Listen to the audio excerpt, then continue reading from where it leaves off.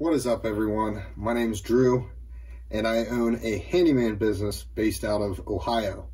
And the majority of my work, probably 50% of it, is drywall repair and painting and what you guys in the industry would call repaints. No new construction, not yet at least. But this is a little unloading video, this Purdy bag that I think I've been using for about roughly 7 months. Some of the different tools that I acquired. And first off, I have a 2 to 4 foot extension pole, Purdy. Let's get this out of the way. And also, before I forget, I have a Sherlock one by Worcester, and it's a 4 to 8 foot pole. And it's sat this way so I can show you guys. I love this little bag here for wet brushes. It says roller pouch too, but I've never used that. Comes in very handy. Got some Grind Boss wipes that I try to keep in the front of it. You got almost an empty roll of tape. That's why that's there. Or a bunch of these if I'm painting cabinets or if I'm doing like a remodel on a bathroom.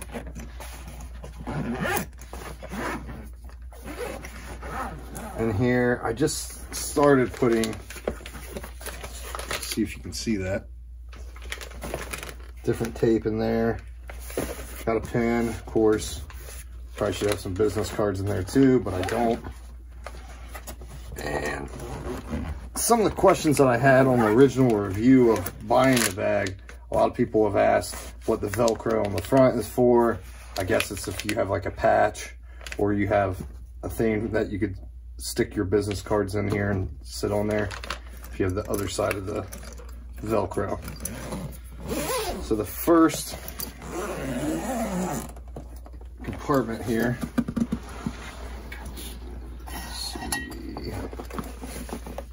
let's see, there you go.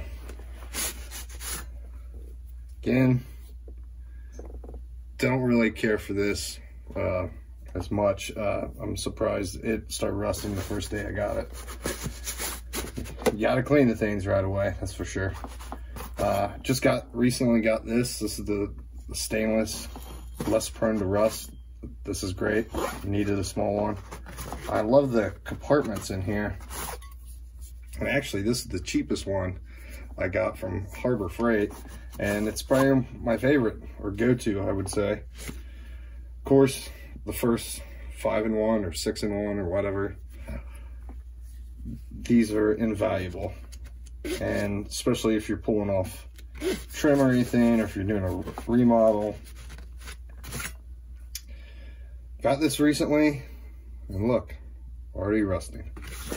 And that was cleaned right away too. Of course, got the Purdy 5-in-1 or whatever you want to call it. But it's real nice for that reason. But I would definitely suggest keeping a flathead for slotted screws, or also a Phillips. This I don't use too much other than the clean stuff. Let's see if I can get this all back in here. I do kind of have a dedicated primer brush, and they'll probably go on to be my dusting brush, and I'll probably get another one. They're cheap. I mean, these very underrated. Much better than the other shortcut ones. They're worth it, that's for sure. Got to empty the paintbrush cover. These are invaluable, game changer. I have someone threw out the cover, it's not myself. So I just stick it in there. And this was a brush I started out with maybe 2 years ago. Almost got, the cover almost got thrown out. Just got this Wooster. And to be honest with you, I didn't really care for this, but maybe it was just the paint that I was putting on. Keep Phillips in there. I need to throw a flathead in there.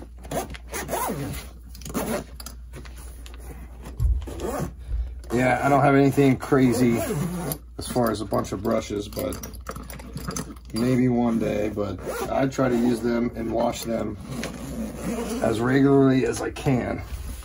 But I also want to get at least 2 years, if not longer, out of them. I actually need to kind of replenish everything. Got these. Love these, especially for ceilings. If I'm repainting the walls and I'm doing the ceiling, I'll do the ceiling first, and I'll just shove this in the corner instead of using a brush or dirtying up a brush. Just go all the way around. I usually get I think they're called dovetails or Dove from the Purdy ones, but I'll get them from Menards because for some reason they're cheaper. I don't know why. I think the old SW would have stuff even cheaper, and that's with your discount. Got one of these, kind of all I need, unless I'm doing multiple colors.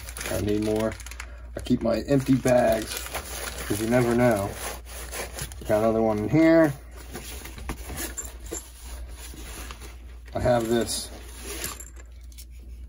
little battery. Keep it charged up in there. Don't try to really answer my phone if I'm at a client's house, but sometimes you have to. This thing's all boogered up.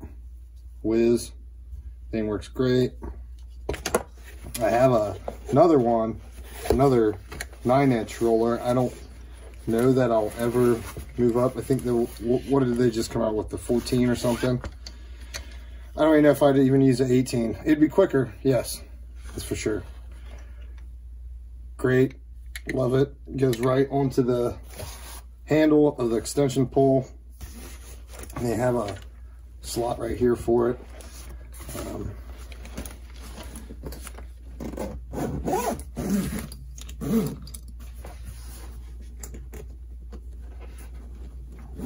But even when I throw it in one of those paint covers, I'll throw it in here. That way to just keep everything separated. And obviously it's right on the front of the bag, so you don't have to open everything up. Nothing too crazy. I wanted to show you guys this kind of loaded down. And if you have your extension pole in there, you can, kind of slide your 3M hand masker into that as well. But I keep 2 different totes, and they're almost, I think they have a seal around them. I think they're Sterilite is the brand, nothing crazy. And one is for drywall, and then one is for painting. But of course I usually have both of them with me.